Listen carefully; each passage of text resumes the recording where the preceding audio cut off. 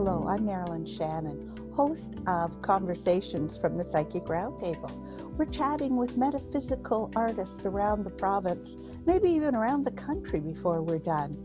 And today we're off to Coburg to chat with someone who combines so much and is totally awesome. I'd like to welcome Donna Browning Perkins. Hello, Donna. Hello, Marilyn. How are you today? I'm all right, thank you. It's so good of you to join us. We were thrilled to have you at our camp retreat last summer, and people were wowed because you took their hand in your hand and you read their palm, but you also took them on a journey to their ancestors. Tell me how you do that. It was my pleasure meeting with you and your guest at the camp, and as always, meeting you in person when I get the chance. I am a palm reader, and I have always been very psychic and very intuitive my whole life. So over the last 2 years, as I've been practicing palm reading at different events and things, I found that my intuitive mediumship skills were really becoming stronger. So it naturally, palm reading morphs into a message from spirit, which is quite the gift. It's quite the gift for the recipients to receive. It is quite a gift. And tell me a little bit, I don't know many hand readers. I mean, I'm not a palm reader at all. So tell me a little bit about, there's a scientific basis for this? Absolutely.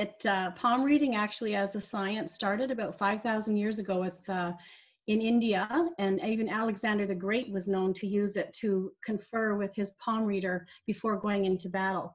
So there's a science to it. It's called chiromancy, and it's the science and technical part of it is the lines, the length of the lines, the depth of the lines can all influence and reveal what energies are in certain aspects of your life as you go along.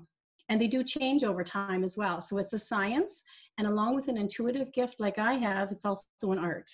And that's the trick, isn't it? To combine your gift and your knowledge and be able to deliver that message to someone. So what happens for you when you take your client's hand?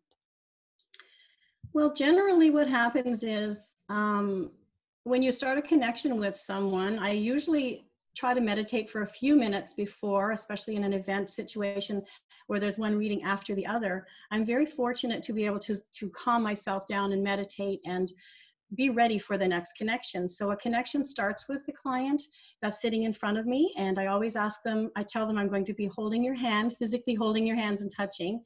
And I also mention to them, are you okay if you get a message from spirit? Because that's usually what happens now. So it's a combination of the client is relaxed and welcomed and knowing that they're safe.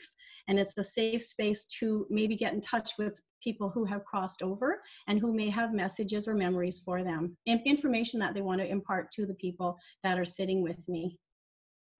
Fascinating. It's just, I'm always amazed how spirit finds a way to get their message to their loved ones.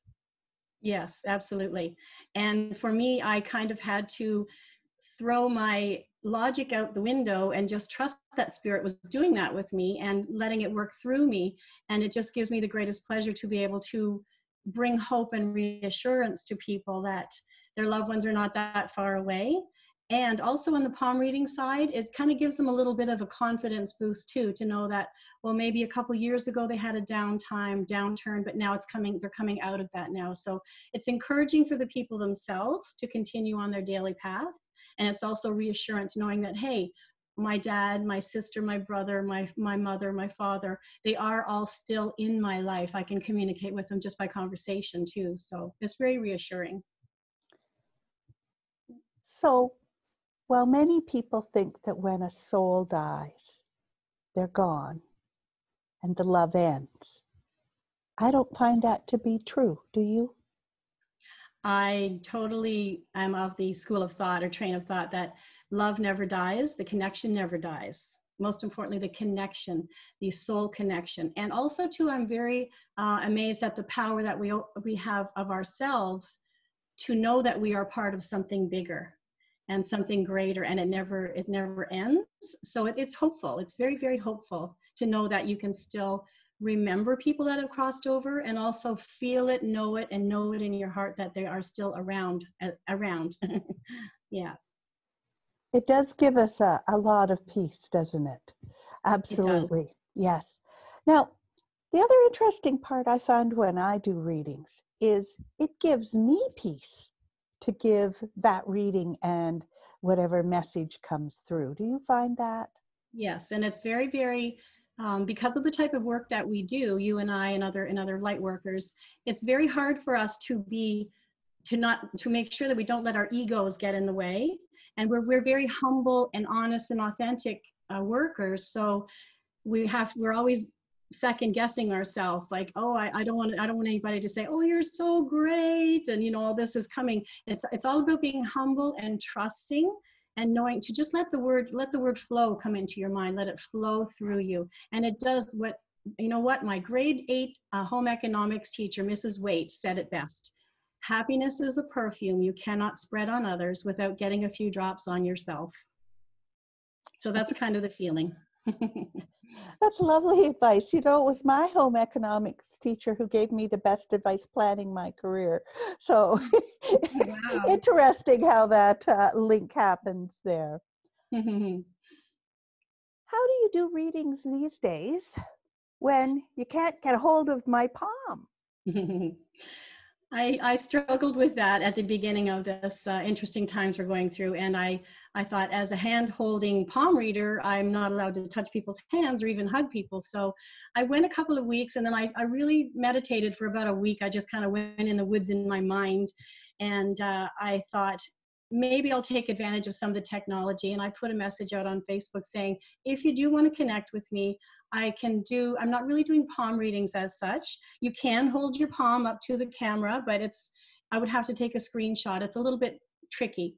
So I'm counting more, and I'm allowing more of my flow of intuition to work through oracle cards right now.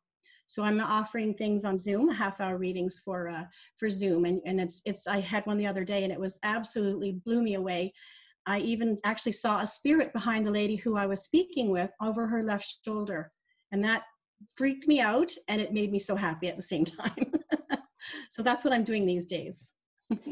It's amazing how the energy finds a way. And of course, spirit's not limited by wires and things. They can do whatever they like. So Yes, do you the have a ultimate Wi-Fi. Yes. Do you have a message for people in these times, Donna? Yes, I do, actually. I was thinking about this. I try to say this every day in my prayers and meditations too. I would love to be able to remember that commercial. I'd like to buy the world a Coke from years ago. I'd like to touch everybody's heart and just let everybody stop for a moment and take a breath and realize that the earth is taking a breath as well.